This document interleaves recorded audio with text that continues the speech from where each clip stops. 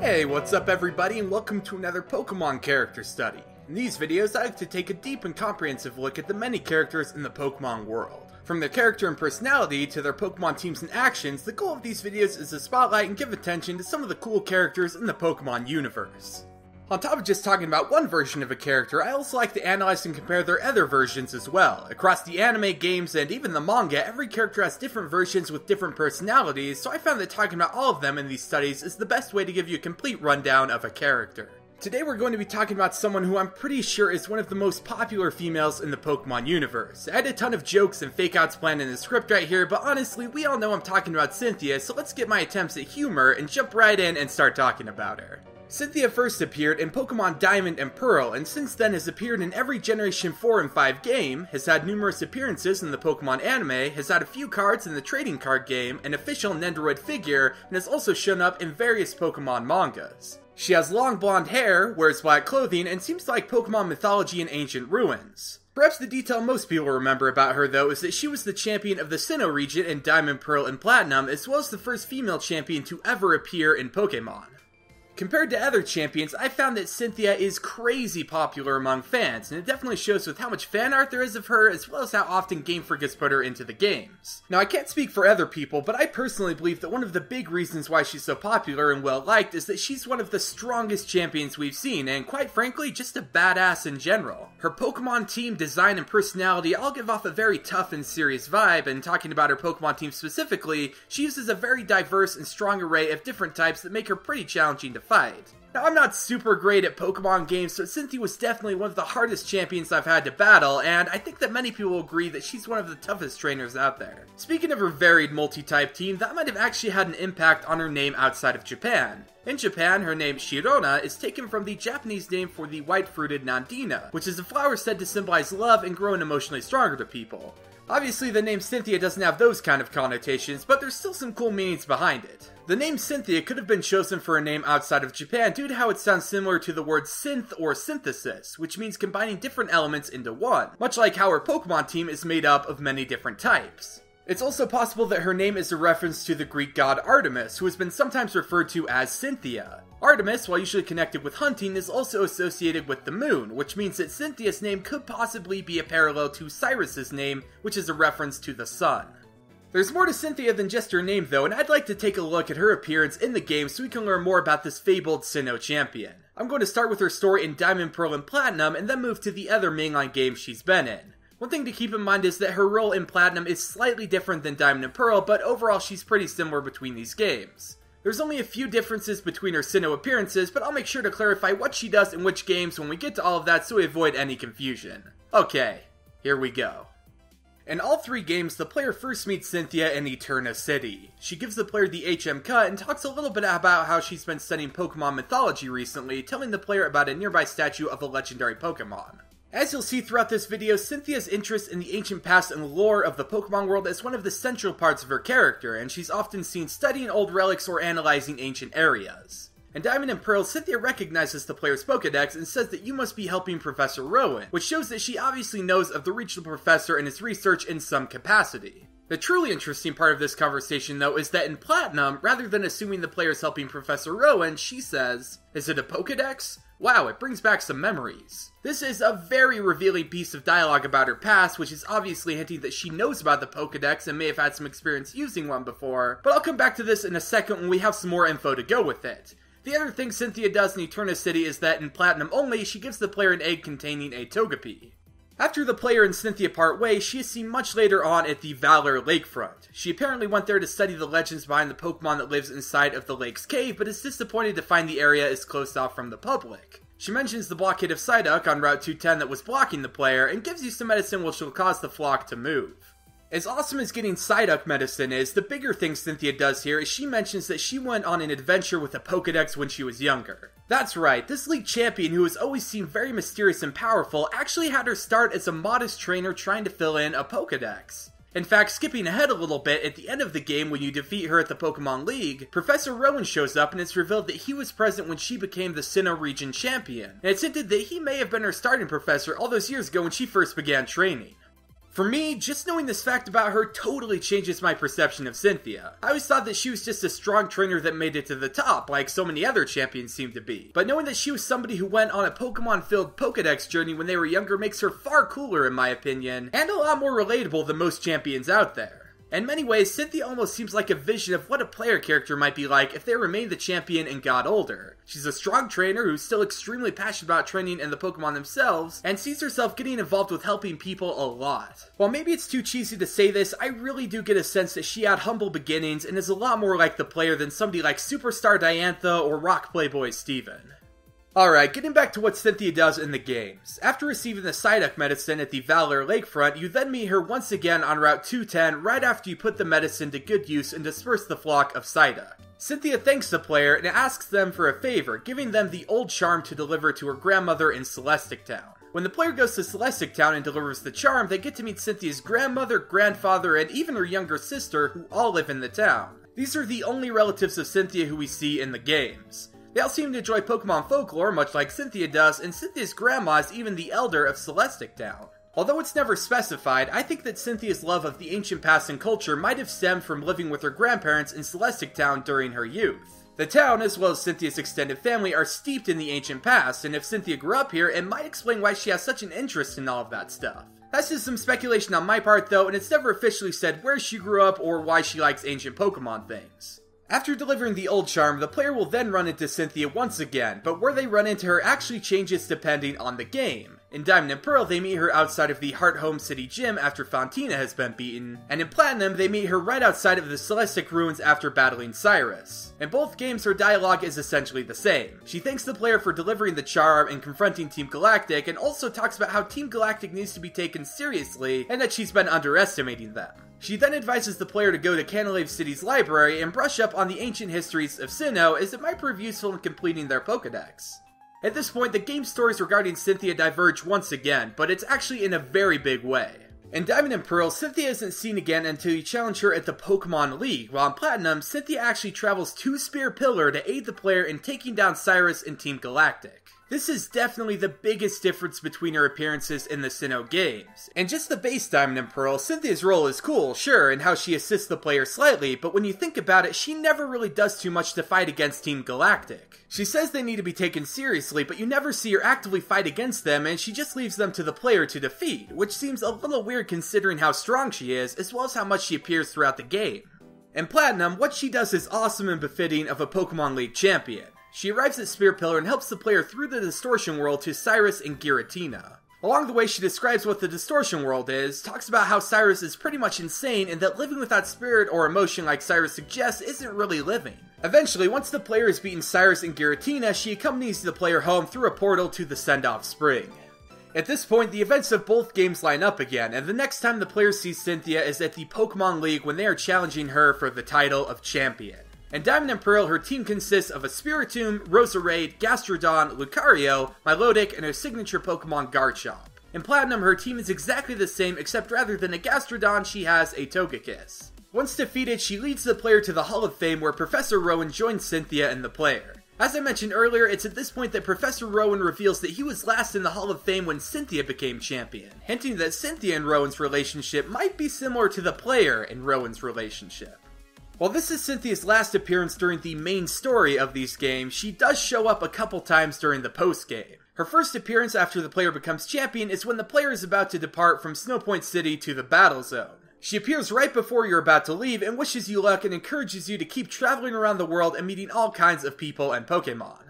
The second time she appears is if you go back to the Celestic Ruins, Cynthia can be seen analyzing some of the ancient art on the wall. If you talk to her, she'll start explaining how this mysterious art, which is said to represent Dialga, Palkia, and the Lake Trio, might actually be representing Dialga, Palkia, Giratina, and Arceus. She then sort of fangirls over all the possible meanings this painting has, as well as all the legends behind it, further showing how fascinated she is by ancient myths and ruins. The final appearance Cynthia makes in Sinnoh happens when their player obtains their own villa in the resort area of the Battle Zone. Cynthia can actually be one of the people who visits and brings along a lot of different conversation topics. Among her visits, she'll talk about the Spirit Pillar, the Distortion World, True Strength, and lots of other philosophical questions, but she also potentially drops a very interesting piece of info on us. In one of the dialogues she can say, she mentions how she doesn't want to go home because it's a complete mess with her research scattered all around her house. She then says, "My house? Even the region is a secret."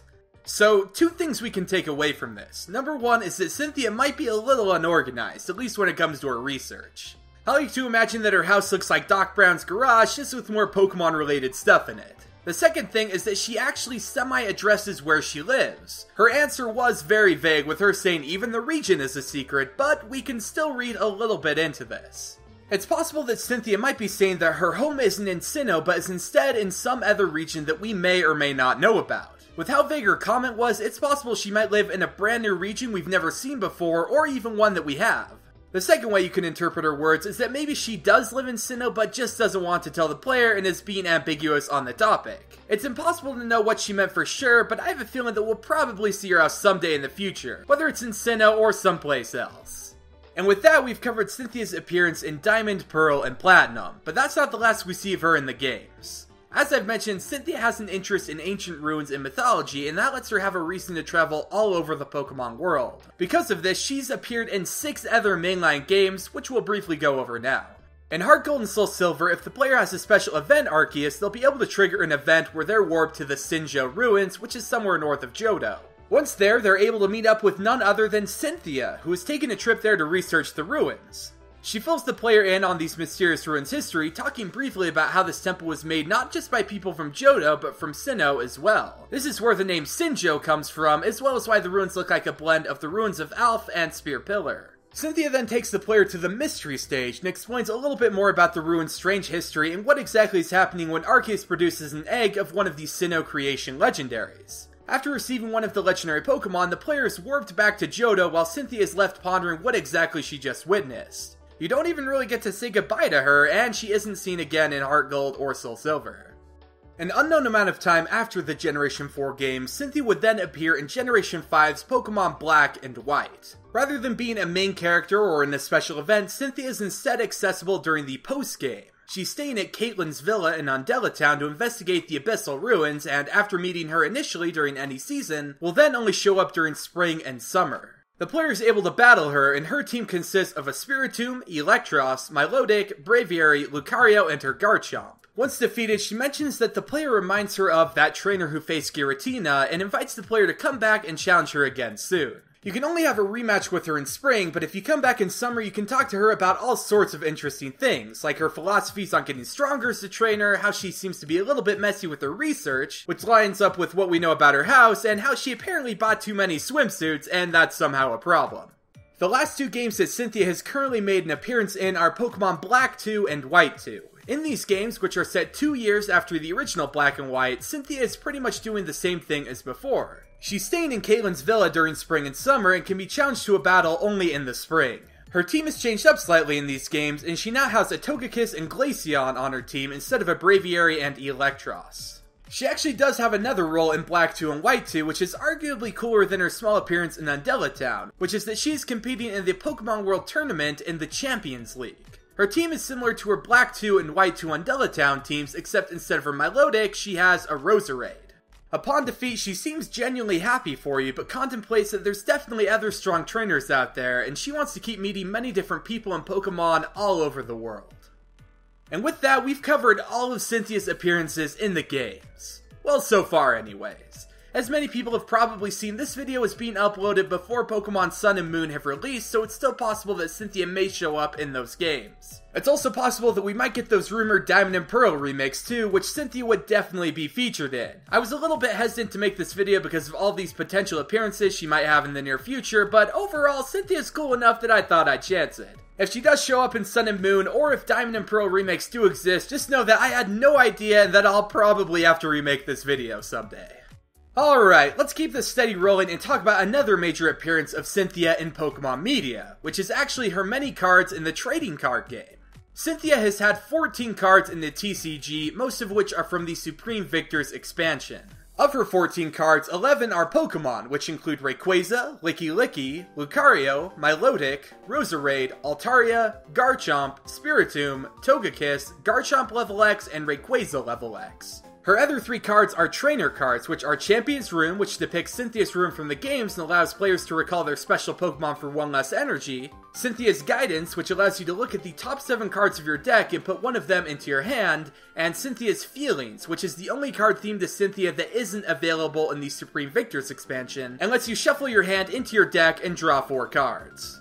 This is quite a lot of cards to dedicate to a single person, and the only other time a character has had this many cards devoted to them was during the Gym Heroes and Gym Challenge expansions way back in the day. Even though Cynthia doesn't have quite as many cards as those gym leaders do, she still has a sizable amount, which reflects how popular and well-liked she is, especially among the champions.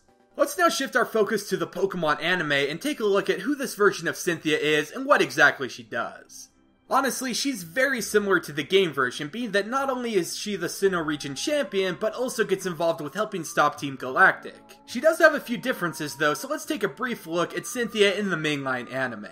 Cynthia first debuted in Diamond and Pearl episode 40, Top-Down Training, where she appears in Amity Square to study some ancient artifacts. Upon hearing about how the champion is supposedly nearby, Ash, Paul, and the rest of the Sinnoh group go to Amity Square to meet her. Paul challenges her, but ultimately gets stomped by Cynthia and her Garchomp. After beating Paul, Cynthia helps heal his Pokemon and then takes the group to the stone tablet she was studying earlier and shares its message, which translates to, when every life meets another life, something will be born. After this, she leaves the group's company and travels to Celestic Town to study the legends on Dialga, Palkia, and the mysterious Lustrous Orb. She next appears in Diamond and Pearl episode 96, Losing Its Lustrous, and 97, Double Team Turnover, where Ash and company run into her in Celestic Town. They meet the anime Cynthia's grandmother and help her try to stop Team Galactic from stealing the Lustrous Orb. It's in this episode that we see the second Pokemon the anime Cynthia has, which is a Gastrodon. Unfortunately, even though Cynthia is pretty strong and Ash and his friends were helping defend the Lustrous Orb, they were unable to prevent Team Galactic from stealing it. After telling everyone not to worry too much, but to be on their guard, Cynthia then leaves Celestic Town to face a challenger she has for the title of Champion. Her next appearance is actually on TV in episode 100, Aiding the Enemy, where we get to see her in a battle against Aaron of the Elite Four, who was challenging her for the title of Champion. Aaron ultimately lost in the end, and it seems that getting challenges from Elite Four members is a common occurrence for Cynthia. After defeating Aaron, she next showed up in episode 151, The Needs of the Three, and 152, The Battle Finale of Legend, where she helped protect the Lake Guardians from Team Galactic, as well as assisted in stopping the evil organization. Ultimately, it was Ash and his friends that saved the day, and Cynthia thanks them for their bravery and for helping save Sinnoh. Her next appearance was in Diamond and Pearl 182, an old family blend, where she is seen watching the Lily of the Valley conference with Charles Goodshow. Over the next few episodes, when the conference takes place, she is seen watching and commenting on many of the battles. She seemed particularly interested in Ash and Paul's battle, even saying that while Ash and Paul are very different from each other, they still formed a bond and learned from one another. Once the Sinnoh League had concluded in episode 189, she was seen alongside the winner Tobias and Charles Goodshow during the closing ceremonies. After this, she made her final appearance in the Diamond and Pearl series in, surprisingly, the final episode of the series. In episode 191, Memories Are Made of Bliss, Ash, Brock, and Dawn watch her battle and defeat Flint on TV. After the Diamond and Pearl series, she then actually appeared in the Black and White series, at least for a few episodes. In the interest of time, I'm not going to go super in depth with her Unova appearance, but to summarize it quickly, she accompanies Ash and his Unova friends for a little while leading up to the Pokemon World Tournament Junior Cup. Besides having a new summertime outfit, showing her passion for ice cream, and rejecting Aldrich's advances, it's also shown that she has a Glaceon. Once at the Pokemon World Tournament Junior Cup, Cynthia has an exhibition match with Caitlin of the Elite Four to start off the tournament. The battle ends in a tie, and Cynthia sticks around and watches some of the tournament battles, and gives a few people, such as Iris and Trip, some advice about training and battling. After the tournament, Cynthia helped stop Team Rocket's Operation Tempest, and assisted in containing the Forces of Nature Trio's power. And that covers Cynthia's appearances in the anime. Obviously, I can't go over everything about her anime appearances, or else we'd be here a while, but I tried to cover all of the bigger things she's been involved with and done throughout the Diamond and Pearl series and the Black and White series. I feel like we get a pretty good idea of what this Cynthia is all about. She's a strong trainer who seems to understand Pokemon very well, and also tries her best to help people in Pokemon whenever she can. This version also likes ice cream, so she's definitely alright in my book. Okay, switching to the last version of Cynthia to talk about, we finally come to the manga. In the various Pokemon mangas out there, Cynthia has made quite a few appearances, but in this character study I'm only going to be talking about 2 of them. The Pokemon Adventure Cynthia and the Pokemon Diamond and Pearl Adventure Cynthia. Before we start talking about them, just know that there will be spoilers for both of these mangas, as I'm going to try and detail everything Cynthia does in them. Okay, with the spoiler alert out of the way, let's take a look. In the Diamond and Pearl Adventure manga, Cynthia's role is somewhat like the games, with a few differences. She's first seen helping the main characters Haretta and Mitsumi apprehend a galactic grunt. She then asks them for a favor, giving them the old charm to deliver to her grandmother in Celestic Town. Before Mitsumi is about to leave, Cynthia comments on how she has a sense that she's strong and wants to battle against her. The next time Cynthia shows up is at Spear Pillar with Professor Rowan, where she helps stop Cyrus's plan alongside Haretta, Mitsumi, and the Sinnoh gym leaders. She doesn't really get a lot of presence during the battle, aside from her intro, and it's mostly focused on Haretta and his actions. After helping at Mount Coronet, Cynthia makes one final extended appearance during the Sinnoh League competition, where she and Mitsumi are battling each other. Cynthia says that she actually had the tournament changed up a little bit just so she could fight Mitsumi. I guess she really trusts her intuition that Mitsumi is a strong trainer. The two have a very intense battle against each other, in which it's revealed that Cynthia has a Lucario until Mitsumi suddenly decides to drop out, which really surprises Cynthia. Later, Cynthia is seen sulking in the tournament stands, visibly upset about not only Mitsumi dropping out of their battle, but also how Team Galactic showed up and messed up the tournament. Mitsumi shows up bringing ice cream for her and offers to battle her again, to which Cynthia perks up and promptly agrees. The two start their battle, and that's the last we see of Cynthia in the Diamond and Pearl Adventure manga. Compared to her other portrayals, I found the Cynthia in this manga to have a fairly distinct personality compared to the others. She gets really serious when she needs to be, but you can also tell there's a more whimsical and goofier side to her as well. She also seems really into battling and looking for a challenge. I mean, she did change up a tournament just so she could fight one person she thought might be strong. Switching over to the other manga she's appeared in, Pokemon Adventures / Pokemon Special, Cynthia's role is very similar to the other versions. You guys can probably guess, but this Cynthia is the champion, gets involved with stopping Team Galactic, and has a pretty badass guard jump. Diving into specifics now, in the Diamond and Pearl chapter, she's first seen watching and predicting Diamond, Pearl, and Platinum starters evolving, and then gives Platinum some advice for her battle against Gardenia. It's shown in this chapter that Cynthia has a Garchomp and a Spiritomb, and it's also revealed that she's in Eterna City because she's looking for Rad Rickshaw, who is the missing Eterna City bike store owner. After leaving the Sinnoh Dex Holder's company, she then infiltrates Team Galactic's Eterna City building and frees Rad Rickshaw, who had been captured. After this event, she appears much later on at Mr. Backlot's mansion, where she's investigating the disappearance of one of his Psyduck.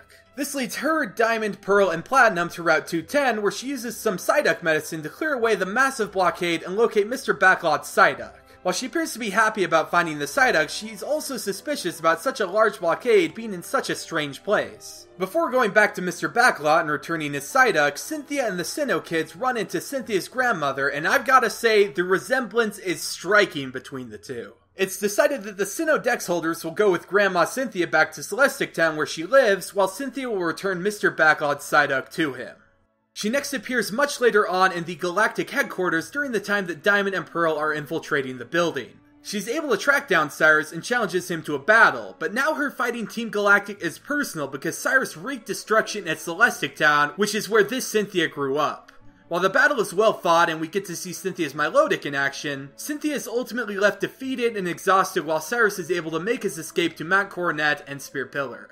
After this, Cynthia walks out of the building and is shocked to see the 3 Sinnoh Dex holders who are passed out. After waking them, she is also shocked to hear that they were the ones who freed the Lake Trio from Team Galactic's clutches. After explaining Cyrus and Team Galactic's evil plot to everyone, Cynthia takes Diamond, Pearl, and Platinum to Spear Pillar to confront Cyrus once and for all. After a very long and hard battle, which included every gym leader, Cynthia, the Sinnoh protagonist, and even Professor Rowan all coming together, Cyrus was finally defeated and the Diamond and Pearl chapter concluded.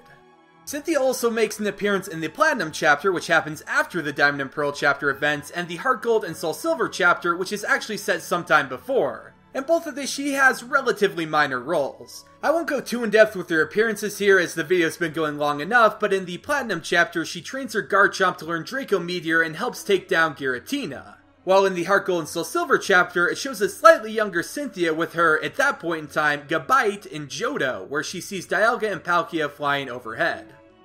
And that covers all of Cynthia's appearances in the manga. She's pretty similar to her game depiction in them, but there are a few differences. Such as the Pokemon Adventure Cynthia's interest in cycling and racing her Garchomp, while the Diamond and Pearl Adventure Cynthia seems to like battling a little more.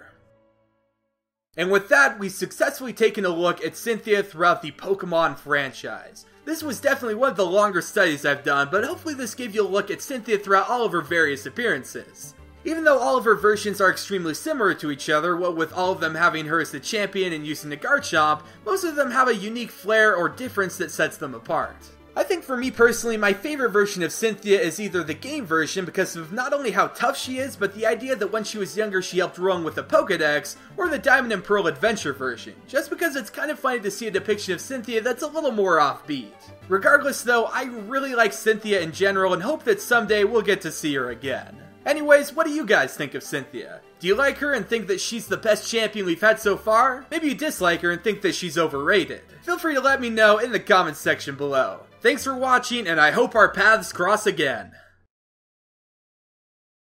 Hey, thanks so much for watching this character study. So I probably should have mentioned this at the start of the video, but if my audio sounded a little bit weird or strained throughout the character study, it was because I actually recorded all of my lines of dialogue a couple days after I had surgery for a kidney stone. So I was pretty tired, my throat hurt super bad, but it was the only day I could have recorded, so I tried my best to power through it. It may or may not have paid off, I'm not sure. Hopefully it didn't sound too bad, but even when I was editing it, I thought there was a couple times it sounded a little weird.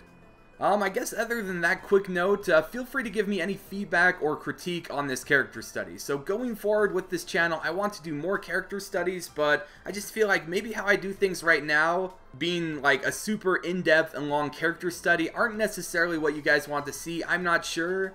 So really any feedback on if this video was too long, if it was too short, or if you want me to expand on a certain part, just let me know in the comments section below, and I'm really thankful for any sort of feedback you guys can give me. Also, just a quick note, but feel free to suggest any characters you'd like to see too, because I really do look at your guys' suggestions, and Cynthia was one of the top requested characters for me to do a study on.